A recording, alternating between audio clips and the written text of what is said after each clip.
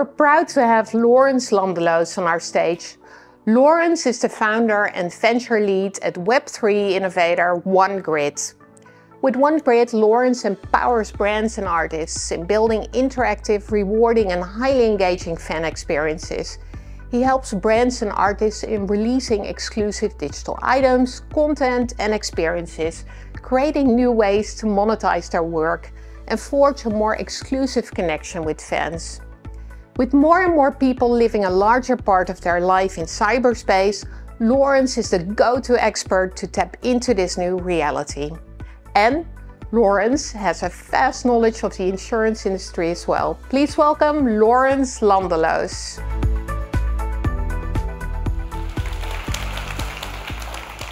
Okay, hello.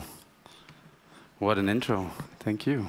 Okay, so yeah, I'm Laurens, nice to meet you. And I have the pleasure the coming 20 minutes to actually talk about digital identity, or better, the quest for our digital identity. And I took the privilege to show this fabulous image that you see at the back, which is, fun fact, actually a bar in the US that was so fed up with all these college students coming to the bar with fake IDs, trying to buy alcohol, that he eventually decided to put all the seized IDs covered over the bar and over the tables. Not sure if that's legal, but anyway. So this is me, as you can see, obviously not ordering a drink. But I'm not sure if you've seen the last year that LinkedIn has introduced this functionality of verification. And verification, it's a big thing. It's a big topic. And the reason is, why does LinkedIn in the last year rolls out these type of functionalities, right? And they're existing for 20 years. And if you look at the last report in 2023, the first 6 months of LinkedIn, they had to stop more than 57 million fake account creations by bots, which is obviously a big problem if you think about fraud, scam, misinformation, right? And it's not only LinkedIn who has this problem. I'm not sure if everybody followed the process of Mr. Musk acquiring the Twitter, currently X, where there was debate about how much of the user base is real and fake, and which one was initially defined 5%. Independent research has shown that 1 in 5% of the user base is actually a fake, false account. And he realized quite quickly that something has to be done in the advancements of AI. That's been, of course, a lot talked about today as well. And to redesign this verification system to show who is real and who isn't. And a lot of social media platforms followed these steps. Eventually, you had Meta, who decided to do a verification for Facebook, but Instagram. But it's not only the social giants who decided to counter this problem. Also, this person. I'm aware that everybody knows who he is, Sam Altman, CEO and founder of OpenAI. And what you maybe don't know is 4 years in the development of the AI models, he decided to start a new venture called Tools for Humanity.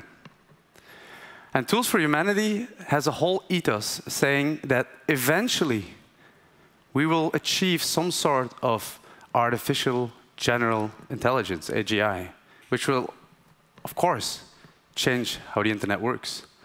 The question is, we will absolutely need a human gate, a way to only define what's human and what's not human for our future.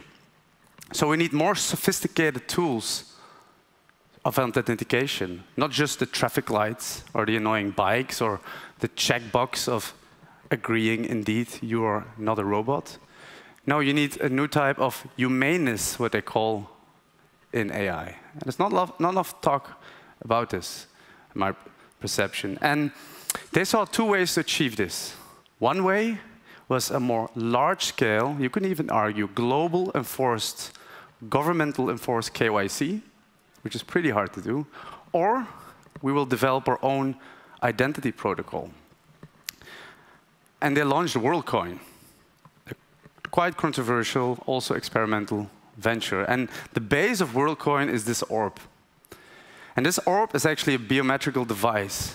And this device allows you to scan your eyes, to scan your iris, and transform this biometrical data in a string that perfectly defines who you are. And what it does, this string will be translated in what they call eventually your world ID, your global passport. And why do they do this? Well, this passport allows you to connect to those platforms and ideally identify you as a human being. Now, I don't need to explain to you the importance of fake and real. And just a very small example, I'm not sure if you're aware of this person, little Michaela, but she's actually not real. And there is a huge growth in these virtual influencers, especially with the generative tools that AI provide us. And you can imagine how difficult it will be that currently it's still operated by humans, but what eventually if it's a bot? What could influence the communication and how could it influence eventually our behavior? Now on the other side, they saw another opportunity.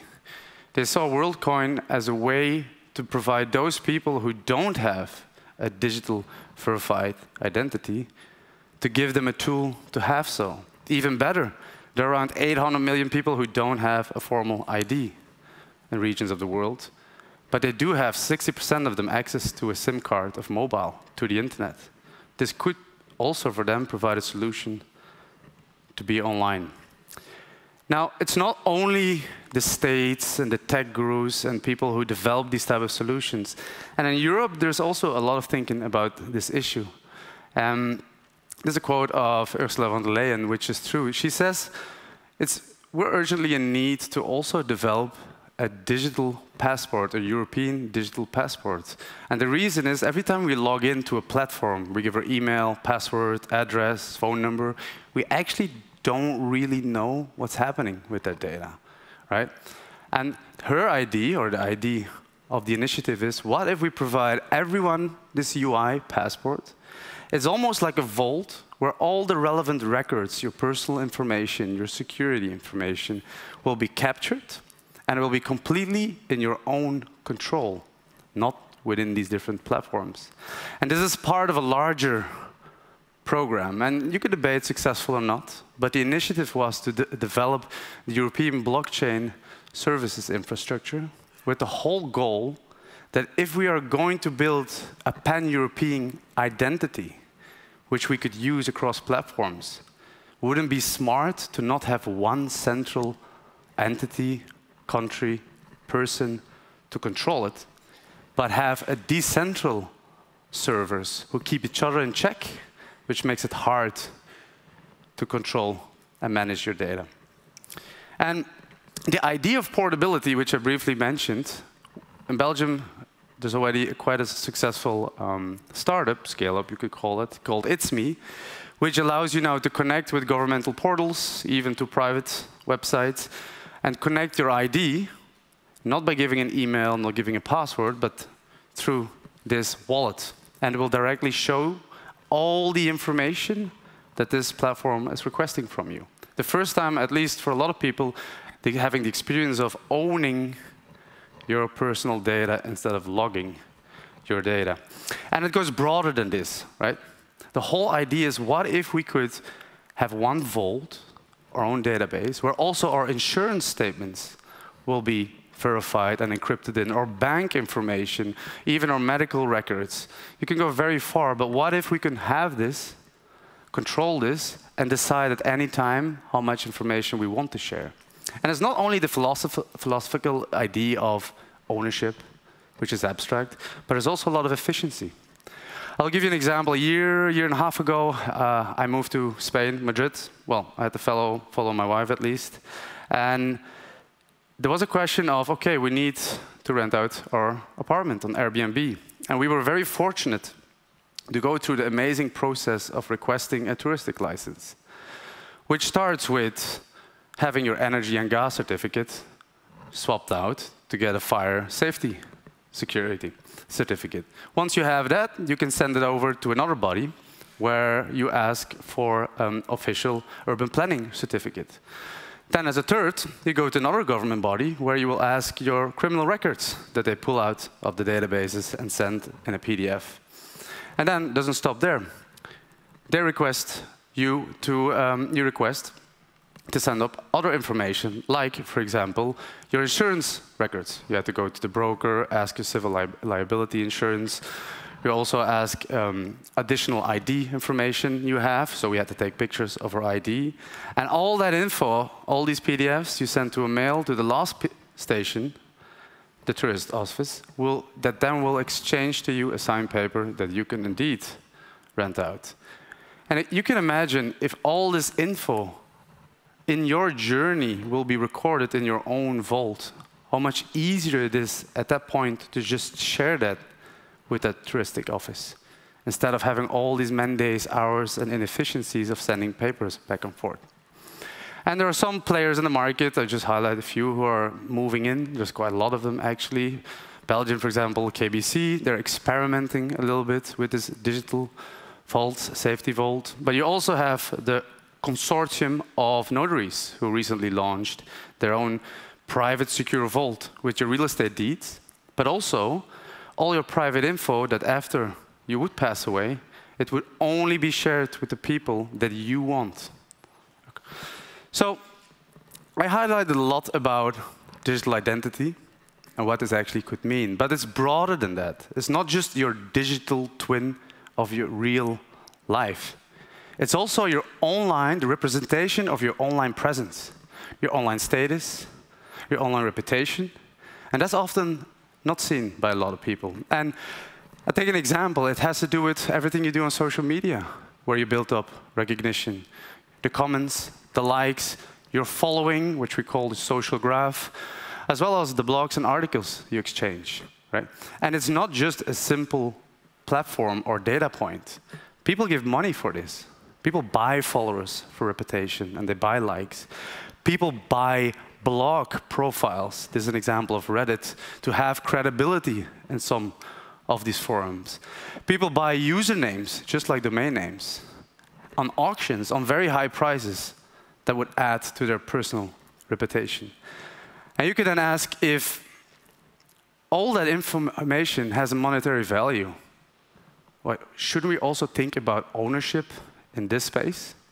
Should we also think about how we can control this information more instead of having it spread and managed by other platforms?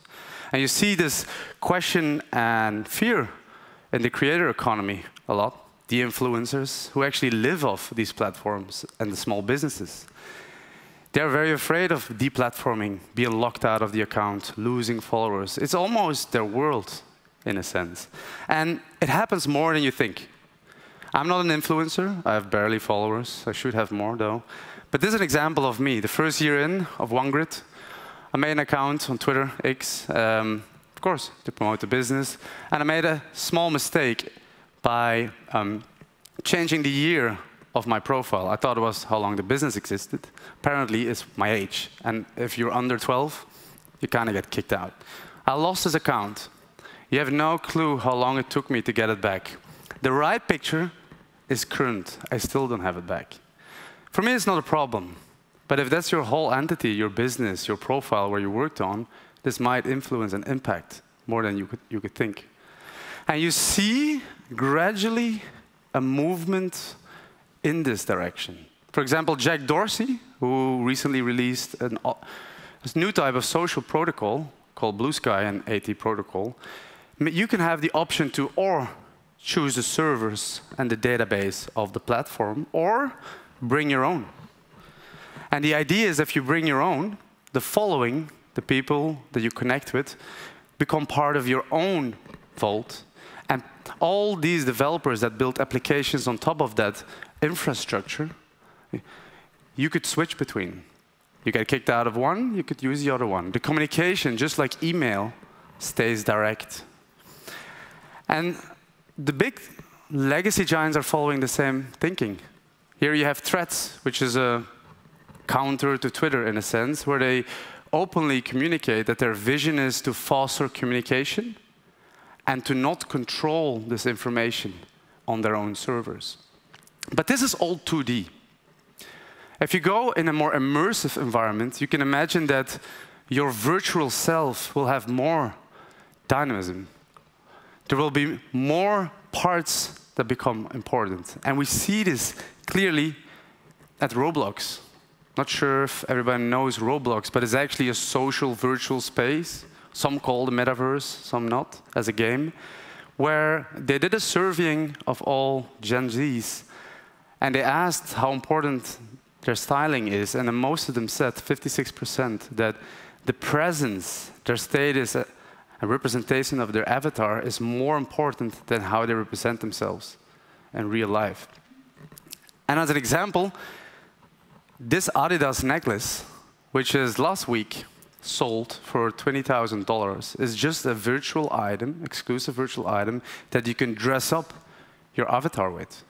So it's not just a data point again. It's a real surgence of a new asset class, some that is sometimes a bit misunderstood.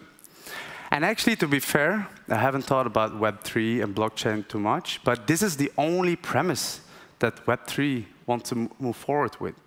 It's just stating that if all these online assets become as important as our real-life records that we bring online, shouldn't we have some sort of property rights, ownership that we can take with us across the different platforms?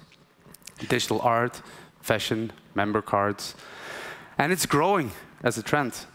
Last year, 25% growth of the daily active users in Roblox. And you see brands leaning into extensively, not only as a game, but like IKEA now, also recruiting people to work in their virtual shops and pay for. And to take a very extreme example, you have China that is gradually thinking about how can we link your virtual self with your physical self, which is dangerous, of course, because everything you do in the virtual space, in their eyes, should also influence the credit score system that you have in the real life, as you know, their credit scoring system. And there has been a lot of talk about, attacks in metaverse, about, harassments in this space, and they want to mitigate it through the system. So what I want to make as a point is this virtual self and this real self is growing together. And if I talk about digital identity, it's not just an identity card. It's having that vault, that information combined that you can own and move around.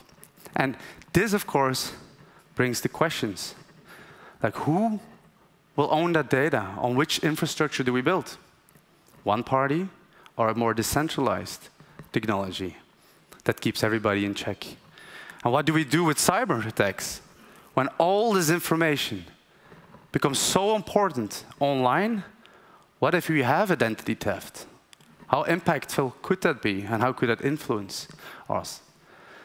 And these are questions you see gradually also insurers play around with to think about, okay, maybe we should think about these social profiles and these assets, and maybe we should think about these digital items that have some sense and some value. Or maybe we could really move through your own physical wallet, that you control everything almost in a physical device and only connect these data points by signing off or through biometrical data. Who knows? So I want to wrap up this more philosophical idea of digital identity with a quote of Balaji Srinivasan, which I do admire his work for a while. He talks about the network state, this new virtual space. And he says eventually, in the future, we will all have our own money, our own data, our own information, our own servers. And the future will be a set of options that eventually will lead to complete independence of the individual. Thank you very much.